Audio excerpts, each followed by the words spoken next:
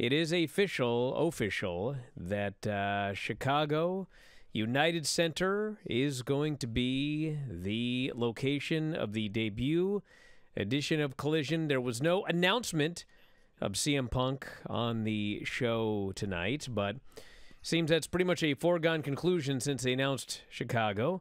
What's the latest, Dave? Well, they've got a deal, and he's going to start at Collision, and there were a couple of things done. I mean, there was there was some legal stuff that was taken care of.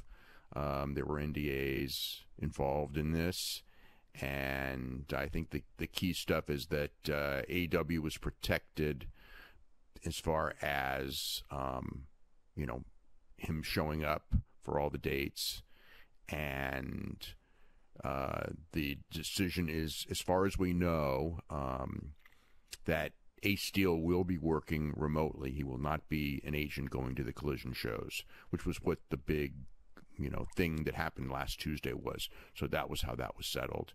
And so I think that judging from the what I would call lack of excitement when it came to ticket buyers for these Collision shows, they needed something really big, and Punk is about the biggest thing that they could get right now, that would be available that in that date, by June 17th.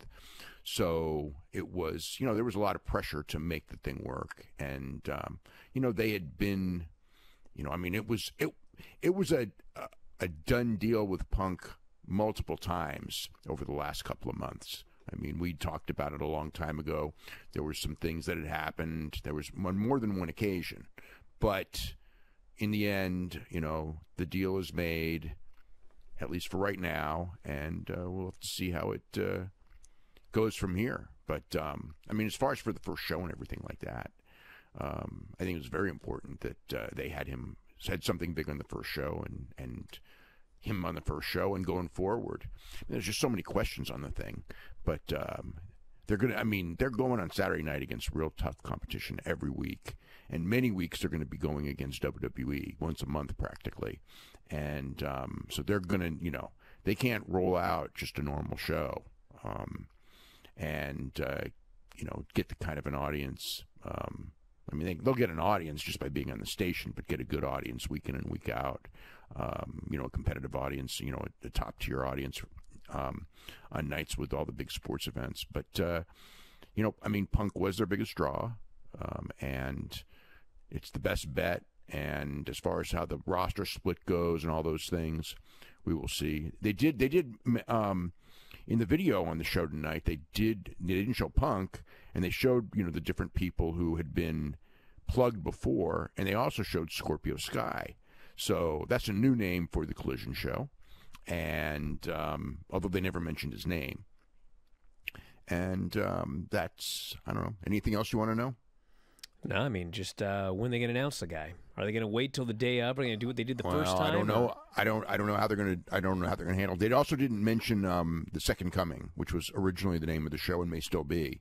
They just mentioned the thing. Now in the building in the MGM Grand, there was a pretty big pop when they announced Chicago, because people knew that Chicago meant that Punk was coming back.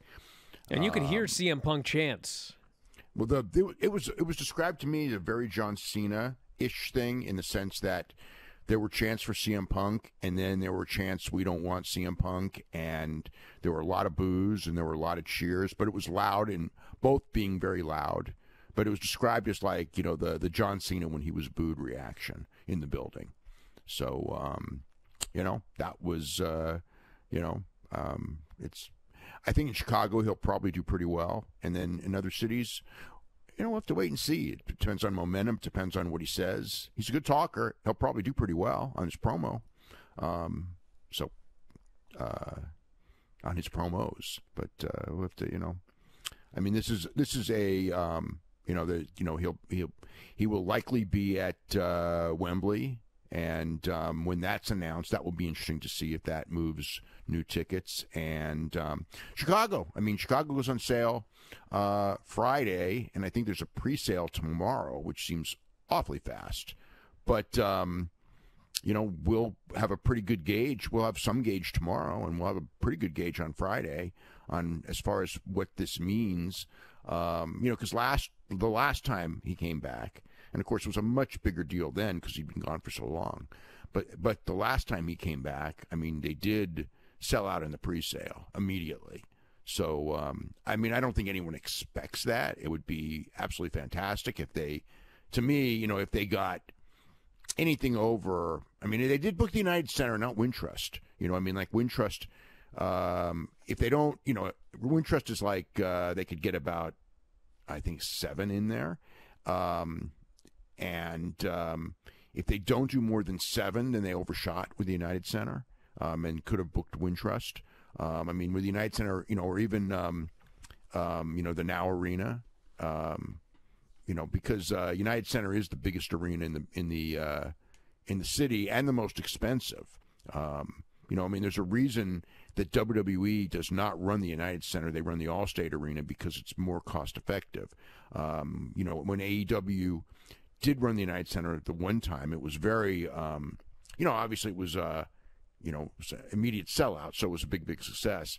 But the key is it was a sellout, and they did a much bigger gate than they could do at any other arena, and it was cost effective with a sellout. But if you are doing even 10,000 is much more cost effective running the Now Arena, and 7,000 would be more cost effective running Wintrust. So it'll be interesting to see how that all goes. A lot to learn. It's going to be an interesting summer, and everyone's on the same page. Well, I shouldn't say everyone's on the same page, but Tony Khan and Punk are, in theory, on the same page right now. So everything, all the fences were mended, or as much as they could be. We will probably not hear anything about the details as far as the negotiations and things like that. I don't know. Tony's going to be doing a conference tomorrow, and I would expect that CM Punk's name will be brought up, and so I don't know how he will address that. Either tomorrow is to announce it, or he's going to be in a funny position because he's going to have to do this. I can't confirm or deny it, which everybody will take as a confirmation. So tomorrow morning will be an interesting morning when it comes to that Tony Khan call, or tomorrow afternoon actually. This plaque. I'm still waiting for this stupid plaque. Yeah, Bischoff. Paul and Bischoff, or who? What in God's name is going on? Uh-oh. Who let you in here? Everybody's favorite. Come over here. You can't even be seen. What? Oh, my God. Oh! Happy days here for Brian Alvarez. There it is. Presented to F4W Online for passing 100,000 subscribers. Uh-huh. I want to give Oreo a hug. Come here, you big fat whale. Yes. Thank you to everybody out there.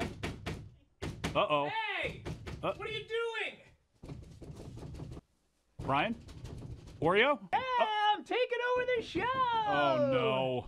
Dom, Oreo. hit that music, brother. Ah, the hell with it. You know what? It's Monday. It's dance party. No, man. Hey, no. Hey, I love you guys. I love you.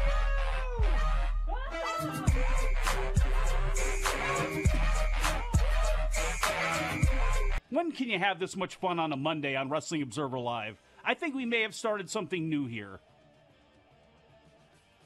I hate that whale! If you enjoy these videos, for just $7.99 per month, you can enjoy full-length editions of The Brian and Vinny Show, Wrestling Observer Live, Figure 4 Daily with Tom Lawler and Lance Storm, the Mad Men Podcast, Speak Now Pro Wrestling with Denise Salcedo, and more, plus hundreds of archived shows, all in beautiful HD. Don't miss out. Join us today.